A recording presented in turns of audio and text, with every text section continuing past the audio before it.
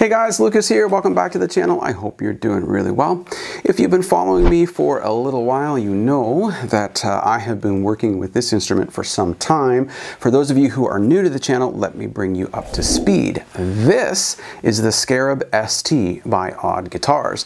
Today we're going to take a look at the specifications of this guitar. We're going to interview the people who designed and created it, and finally hear an original composition that I wrote to showcase this one-of-a-kind instrument. If you're new here and you like guitar-related content, lessons, gear reviews, and cool projects like this 3D guitar, please consider subscribing to the channel. Also, click that bell icon to get notified every time I upload new content. If you're a returning subscriber, thanks again for your continued support. I think just by looking at it, you can see that the construction of this guitar is really unique. What's different here is that the body of this guitar is 3D printed in full color. And I think it'd be virtually impossible to build a guitar like this using traditional methods.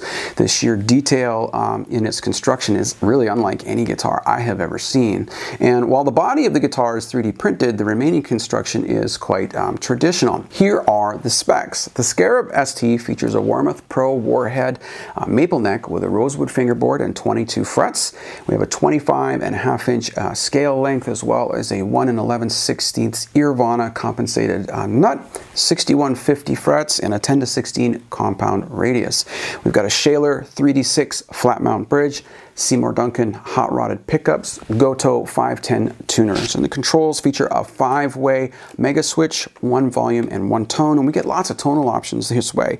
Our first position gives us the bridge humbucker, second position gives us the outer coils in parallel, the third are the inner coils in series, the fourth position is the inner coils in parallel, and finally the neck humbucker. We've also got Shaler strap locks, pure tone multi-jack connection, Q parts and knobs, D'Addario strings, and there's a hardshell case available for shipping as well.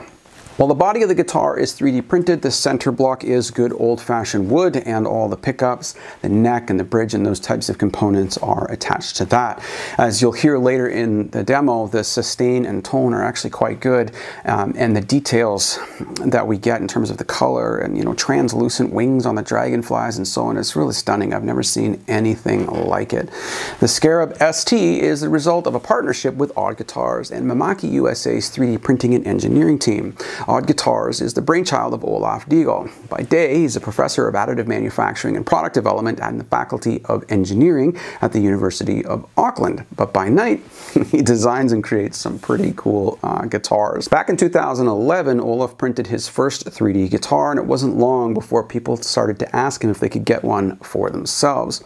Today, it's grown into a nice little side business for Olaf, and Odd Guitars offers a range of models to choose from. All of these guitars use top quality components and combine traditional elements of manufacturing with cutting edge 3D technology to create some truly unique instruments like the one you see here. Designs can be customized and tweaked to the player's liking, and I would highly recommend that you check out his Steampunk Telecaster. It's probably my favorite of all of Olaf's designs. Very cool guitar. So, what makes the Scarab ST different? Well, in all of the previous designs, it was necessary for the guitars to go through a pretty intensive finishing process. The guitar bodies would be white and would require hours of masking and sanding and painting before they became their final versions. And that's where Mimaki USA comes in. Using Mimaki's technology, Olaf is able to print his guitars in full color and skip that painful masking and painting process that he used to use.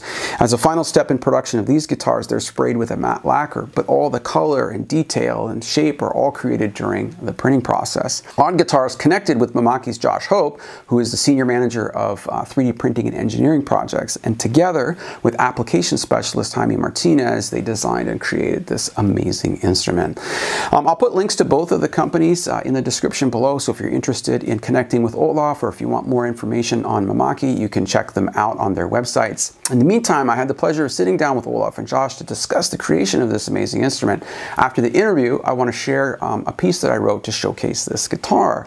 It's an original instrumental composition that features 4 different guitar tracks. You can kind of get an idea of some of the tones you can get from this guitar. You can have the whole tone wood debate if you like. And also, let us know, what do you think of the Scarab ST? Would you rock this? I know I would, and I know my back would thank me for it too. Anyway, I hope you guys enjoy this video as much as I enjoyed creating it for you. Remember to like, subscribe, and share it with your friends. Every little bit helps. I'll also post my social media links below if you're really bored. Thanks again for watching, and enjoy the video. You know, it's a really interesting instrument in the sense that it combines all these different methods of manufacturing to create what is a beautiful and usable instrument. I'll take a minute and introduce each of you. So obviously we have Josh Hope here, who's our Senior Manager of 3D and Engineering Projects, and Olaf. Quite a background you have in additive manufacturing, and you're currently with Auckland University in New Zealand. So first of all, let me start with you, because if we go back a little bit, you've made a ton of different specifically 3D instruments. I've seen guitars, drums, a saxophone. That must have been really challenging to do. I think that I even see a keyboard, a lot of stuff. So tell me a little bit about how you got into additive manufacturing and how we got connected with Mimaki here. Yeah, absolutely. So I mean, I've been using additive manufacturing for close to 30 years. Back in the early mid-90s, I was developing products, and I used it purely for prototyping. So I was doing a lot of like theater lighting control systems and spotlights, and we'd come up with a design. We needed a prototype, so we'd print the parts just to test the idea, not really for manufacturing. And I saw the technology getting better and better and better over the years. And I think it was back in 2011, there was a story in The Economist, one of the big business magazines, called Print Me a Stradivarius. And somebody took the CAD'd up a Stradivarius, printed a violin. And I saw that story, and from my younger days, I've played music since I was a kid. And I saw this and I said, that is so cool. And I just thought, could I print a real playable electric guitar? Right. So I designed my first back in 2011. It was sort of a Steinberger shape, triangular shape. And it wasn't done that shape because it was a sexy shape for a guitar, but that's the biggest I could print in the machine I had at the time. Gotcha. And I was amazed. It played well. It sounded good. So I did a bit of a blog about it. And I started getting emails from musicians around the world who'd never quite seen anything like that from an aesthetic point of view, just the complicated geometry. And they started emailing me and saying, can I buy one? So I sort of scratched my head and said, oh, crap, what do I do now? And I sold one. I sold another one.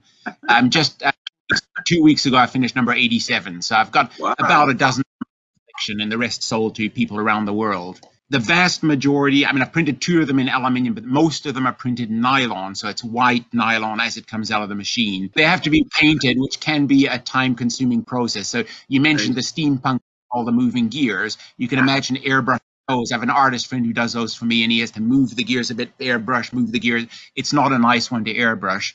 Sure. And most recently, mostly I'm a bass player. So I made myself a Beatles themed bass, Paul McCartney, Höfner style violin bass.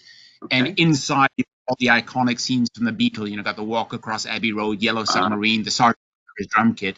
And my wife lovingly painted that for me, like with a paintbrush by hand. She went in and reached, and she did an incredible job. It's a labor of love. I suspect she would have hated me by the end of it because it was not just easy to paint. And that's what got me into color print. That's what got me sort of looking at the Mimaki machine. So I wanted, instead of having to spend all this labor painting it, is there a way of printing it in full color? Yeah. And that's when I did the Scarab guitar, just, again, to trial the technology to see how good it was.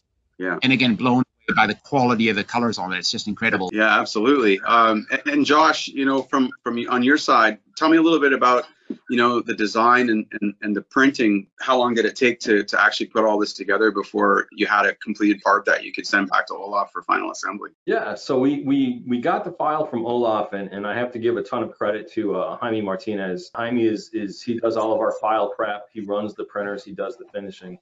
And he worked with Olaf. I think there was a little bit of back and forth about some of the part and thicknesses and sizing and things like that. But once that was done, the file was taken in. Jaime did redo the wood grain, I think, which ended up being absolutely beautiful. And it's crazy. Yeah, he used a software called Adobe Substance. And the wood grain looks, it looks phenomenal. It really looks like wood. Yeah. That's incredible.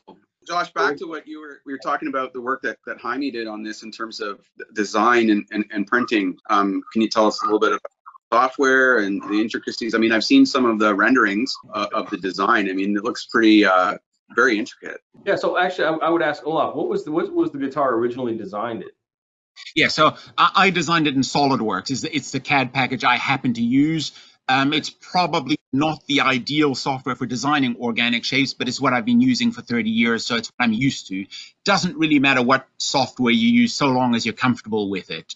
But as you get into 3D printing, you very quickly find you cannot do everything with one piece of software. So there's, I did some of the colors in SolidWorks, but textures like the wood texture and various others, you need other software to do that.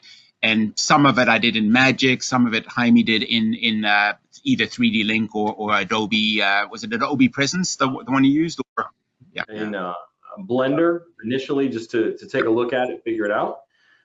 Then he used Adobe Substance to rewrap the texture on it. We used the Mimaki 3D Link software to lay it out. The actual print, though, it was a little over 31 hours. And then once it's printed, we have a water-soluble support material, which all of those open places in the guitar that you're marveling over as it's printed is actually filled with this support material, which is it's kind of a waxy consistency. So that entire piece goes into a water bath with a bit of detergent, and then all of that is dissolved away, and what you're left with is the guitar that you're holding in your hand.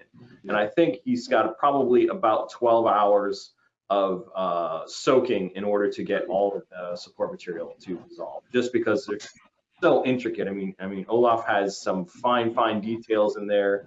Again, that I don't think is showing up in the camera, but there's flowers in there, there's bugs in there, there's all kinds of stuff. Yeah, there you go.